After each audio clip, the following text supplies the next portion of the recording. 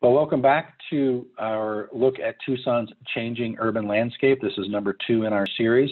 If you watched that first set of that first video that we put out, we discussed a lot of the foundational pieces of this changing urban landscape.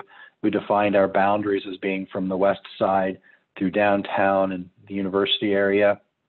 And we talked on the first series about a lot of the change makers, things that have happened in the last 5 or 6 years that have really solidified Tucson as a place of growth.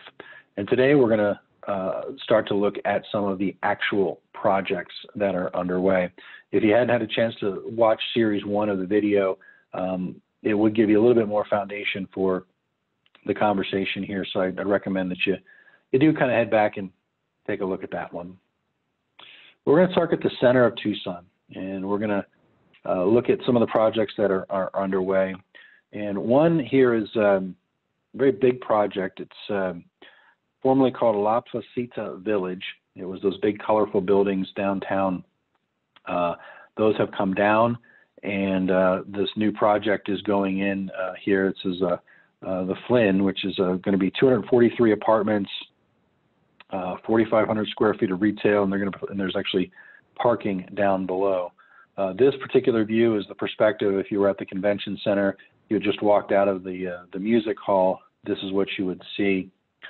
This view is from Church Avenue. If you were just turning south on Church from Broadway, this is the Flynn. This is an example of one of the remaining buildings that was part of that La Placita Village. You kind of get that feel there. And this is the view of the project from Broadway. This is a very interesting view because you get a sense of how large this project is. But then you see a couple of things. You see this gazebo that's been there since the 1860s. That was preserved as part of the historic nature of the area, as well as the Samaniego house and some stables that were there. And then this building was also preserved. This is tucked away in here. This is a little bit of an older building. And this building is important because it housed the original El Charro restaurant. So El Charro is the largest family-owned Mexican restaurant, or the longest-running singly owned family restaurant in the country. Very popular here in Tucson. And it started in this area in 1922. It was founded by a woman named Monica Flynn. She was of French descent, actually, but she spent some time in Mexico, and she came back and started a very popular Mexican restaurant. And this building was owned by her family, the Flynn building. So when they redesigned this entire project, the name that they chose was the Flynn. I think that's an extremely important decision on the developer's part to recognize the history and culture of the area in which this new project sits. If you were to head down there now, you can see it's well underway. This is one of those things that's well underway and should be completed here towards the end of the year, beginning of 2021. But the project being called the Flynn is important for a lot of reasons, but mostly, in my opinion, because of the connections to our past. I think developers today are really recognizing that economic development is, if it's done properly, it's built upon the history and tradition of the area. It doesn't destroy it, it amplifies it. Because this project replaced La Placita Village. La Placita Village and the convention center were placed on an old neighborhood, El Hoyo, that was somewhat an impoverished part of Tucson. And we took down that neighborhood to build the La Placita Village and the convention center in the late 60s. So that urban renewal wasn't celebrating the history and culture. That urban renewal was really burying that history and culture, literally and figuratively, and under concrete. So now, as we're doing development, I think we're being a little bit more aware and conscious of the impact of what we of where we are in history. That we are a product of our past, and that our future is built upon that past, not in spite of. There's still a lot of hard feelings in the area about economic development, urban revitalization. So we need to be aware that there are more positive ways of celebrating our history and culture. This, if you've been down near the convention center, this is on the footprint of the the new fire station. Well, it's not new anymore, but the most recent fire station one that was built down there near the convention center. It's a beautiful facility with a park and a lot of history in it. But this was the statues that they put there, and it's a woman and I believe her child, and they're pointing. And if you look at it from their perspective, they're pointing at the convention center. And the reason they're pointing is because that used to be their neighborhood. And so this plaza in which the statue stands is a testament to that neighborhood that tells the story of the people that were there, of the businesses that were there. There, you know, this woman and her child are pointing to the convention center because they're sad. And if you get close enough to her, you can see that she actually has a tear coming down as she's looking at where her home used to be. So economic development, urban renewal, those types of things carry a very tough message to a lot of Tucsonans that have been here for generations. And I think developers are trying, at least in my opinion, they're trying and to do a very good job of recognizing that history and culture. So some other projects happening in the urban core. I'm not sure if you recognize where this is. This is the new hotel. It's underway on Stone called Hampton Inn in the H2 Suites. Hampton Inn is a kind of your traditional overnight kind of hotel, and the H2 Suites is the extended stay. Hotel at the top with a little pool in here. There's some parking built in. And this is on Stone. And if you're trying to kind of place it, this is a view of it from the other side. So this is a view if you're on Stone. This is a view if you're on Scott looking over, and you can see where this is. It's actually underway, and this is the cathedral.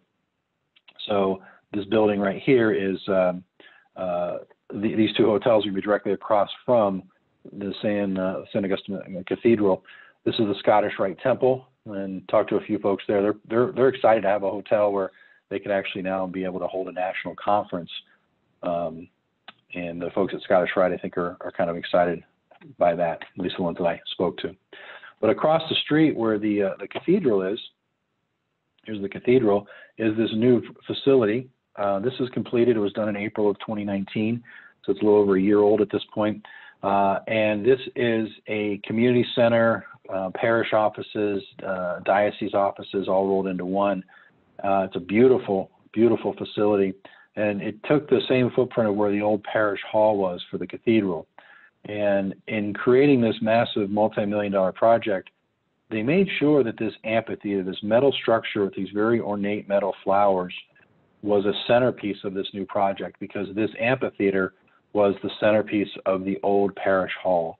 So that's an example of developers tying the past to our future.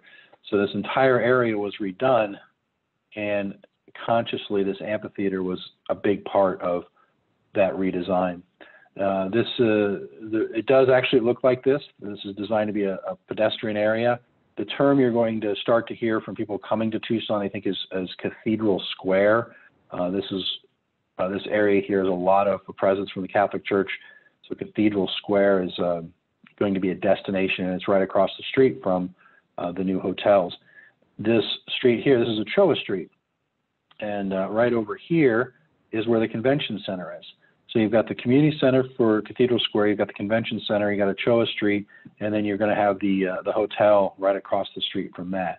So it's going to be another destination area. If you were to go down Ochoa Street and you were to stand right about here, you'd be looking at the Marist College. This is what it looks like today. So this is the community center. Come on down Ochoa Street and you're seeing the Marist College. This is senior housing. It's got about 8 apartments, low-income apartments for low-income seniors. The significance of this project is that the building was saved. This is Arizona's tallest adobe structure, and this is what it looked like a few years ago. So it was on the verge of collapse. It had to be propped up, and there was talk of just taking it down. But with investment dollars, through Innova's help, they were able to create this renovation, and now it's used for senior housing, and they've got a little community center on the bottom floor. So from a maps perspective, this is the parking lot that is gone, and we saw the H2 Suites and the Hampton Inn going in here, the Scottish Rite. This is Stone, so here's the cathedral. This is the new community center. This is Marist College. Ochoa Street, and then over here is the convention center. So if we were to go north just a little bit to the corner here where the diocese offices used to be, those offices were taken down, and in place of that is the Marist. Again, part of this Cathedral Square concept that you've got there. But this is a housing, again, for low-income seniors. There's 75 apartments. They put parking in here. This project is done, and I believe it's full. So looking at that, you're here in the corner of Broadway and Church. That's the Marist. And if we were to kind of go over here to this area, you can see this would probably be what they're defining as Cathedral Square. We'll see how it actually shapes out that way. But this structure here, this is the old Westerner Hotel, and the empty parking lot that used to be there has also been built on. So you've got the old Westerner Hotel. This has been redesigned. This is actually what it looks like now. This is a rendering, but it looks much like this. You plan to have office space up here and retail down here. I don't believe there's any tenants in there, but the structure is done. And then this is a new building. This is the West Point Apartments, 50 apartments for low-income seniors. So in that general area, you've got Marist College, the Marist, and the West Point Apartments, all of which are right along the streetcar route. So if you need medical facilities, if you're a senior, you can just walk down to your front door, hop on the streetcar, and you can be at the Banner Medical Facilities without really much effort on your part, just getting out that front door. So the project there is the Westerner Hotel is here, West Point Apartments. So we're going to kind of go catty corner to this empty slot here, which has been built on. This is a picture of what you can kind of get a sense of what this whole lot was supposed to look like. We have the tallest building in downtown, One South Church. This pad was developed to create the Twin Tower, but current codes and parking requirements would make this too heavy to be on this pad, because this pad sits on top of a parking garage. So they have cut this back. Instead of doing a Twin Tower, they put in a project called the Rendezvous, which is apartments. So these are really high-end apartments, 104 of them, 1- and 2-bedroom apartments. They're going to range from 700 to 1,300 square feet, and I believe the last pricing I saw was that at the top end was a little over $3,000 for 1,300 square feet. This project is mostly complete. You can, if you were downtown, you would see it. It's pretty iconic. It has these triangular ends that kind of jut right out. This is Congress and Stone. This view would be as if you were looking straight at it from the Fox Theater. They did keep these some of these murals. If you remember that area, they had 4 Benz Bells murals. They did keep some of those as part of this project, and then they relocated the others that they did not use. So again, showing respect to what was there prior to. If you head over to Rendezvous's website, they've got a really nice virtual video of what this project will look like when it's all complete. And they have a model open, so they should be. They're probably already taking reservations for apartments there.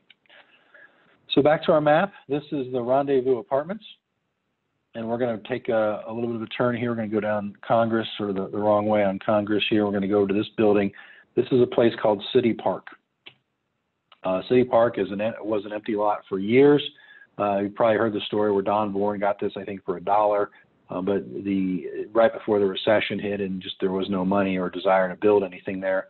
And then as this economic revival is happening in Tucson, they built this beautiful facility called City Park. There are a few different plans for it, but what's really going to end up happening is all of this now is going to be Class A office space, Class A being the top of the line office space. And then the bottom is still slated to be a food hall, a very upscale kind of food court environment where you can get higher quality meals, but you have the opportunity to work with many different restaurants in there. It's a great spot. If you look at it, these across the country, they're great spots for restaurants to try out new concepts. So they might be an established restaurant trying to dabble in something new. It's also a place for a new restaurateur to start, so they don't have the full brick and mortar overhead, but they can get their name out. So excited to see what's going to happen here. The old trading post is being redeveloped as well, and this is all part of City Park. This particular building, this is now housed to Hexagon Mining.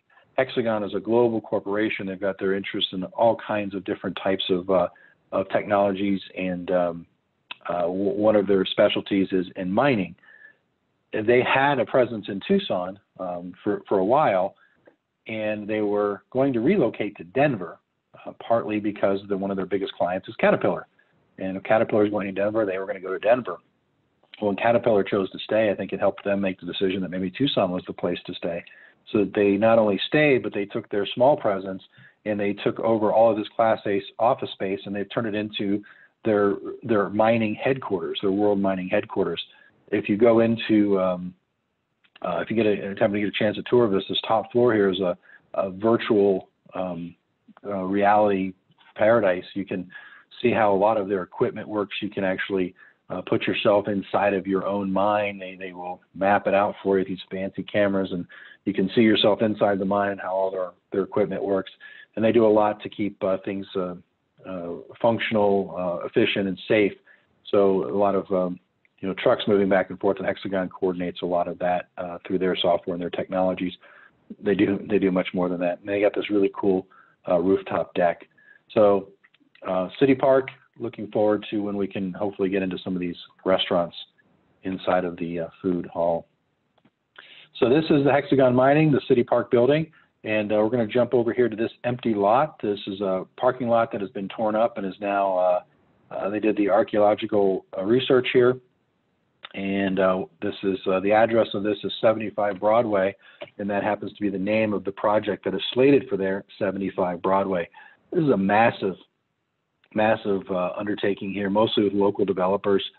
The Schwabes and Dabdudes have taken the lead on this.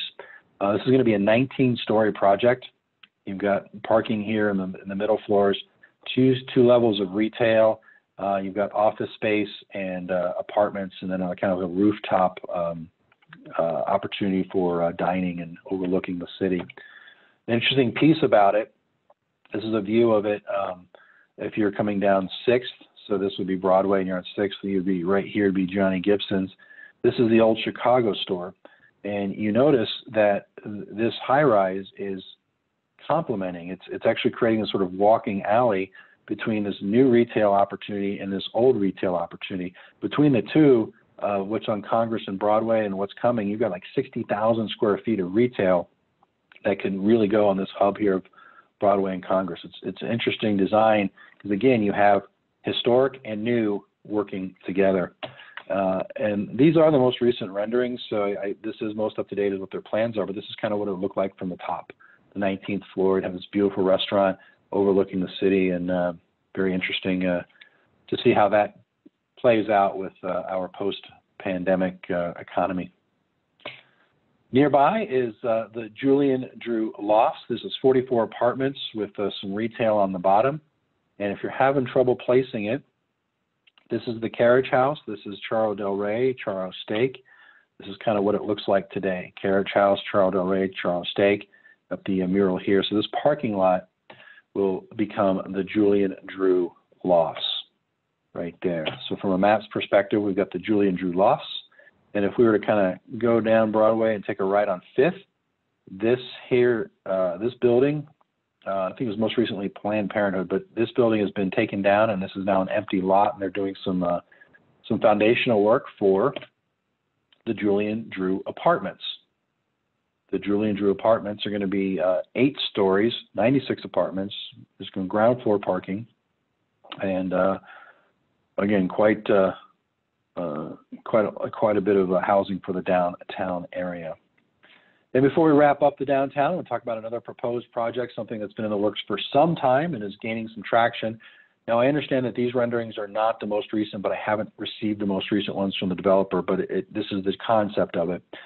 So if you're trying to figure out what you're looking at, you're at the corner of 6th and Congress, but now you're looking to the north and to the east here. So this is on the looking at it, and this is what it would look like from pretty much the same spot today. This is the old Ronstadt Center, built in the 90s, transportation hub. A lot of buses come through here. And the idea is to keep it as a transportation hub, but to build up and to use it for housing and retail. So this is 6th, this is Toole, and this is the an idea of what it would look like. You've got this pedestrian bridge now that is going to extend over tools, so it's going to connect what's on the other side potentially. It could even take it over the tracks maybe and connect it to the warehouses on the north side of the tracks there. We'll see how that all comes together. But it will remain a transportation hub. You'll have your hub for the bus station, but it will be housing and retail added into it. So that's what's happening in the central part of Tucson. If you stay with us for the next series of videos, we'll look at some of the outlying areas, what's happening at the university, Main Gate, and what's going on Sunshine Mile, Mercado, and then one of my favorite places, Five Points. Those are an upcoming video series. If you want to stay in the know, these are some websites I recommend you check out. The Downtown Tucson Partnerships Economic Development blog is fantastic. They do a great job of staying up to date with what's happening in the general area, not just downtown. RioNuevo.org has phenomenal information regarding the use of their funds and what they are planning and what they have accomplished. They are very transparent about where all their money has come from. It's a great place to check it out. One of my favorite sites in Tucson, the Tucson Improvement and Beautification Org AZ, TBOAZ.biz. Gentleman that runs this, he scours county records, permits, all kinds of stuff, and comes up with really first-rate information about what's coming, not just to the urban core, but all around the metropolitan area. The website I'm very proud of, Life Along the Streetcar. This is the collection of the shows that I've been doing since I think it's 2017 at this point, right? Yeah, so I've been doing this show for some time. I've got 130 plus episodes recorded with the decision makers, the change makers, the people that are involved with so many of these efforts. And if you're looking for a history of Tucson as far as cultural, social, and economic impact, this is a great place to get some of those informational pieces. And then the last one is my business page. I'm a mortgage lender by trade, and I do a lot with helping real estate agents develop their marketing brand. Videos like this that we can custom for your audience. But if you have interest in working with us or learning more about the things that we offer, check out tomstoolsforagents.com. I thank you. Please, keep in mind Life Along the Streetcar, Tucson Trolley Tours, and the Heath team at Nova Home Loans.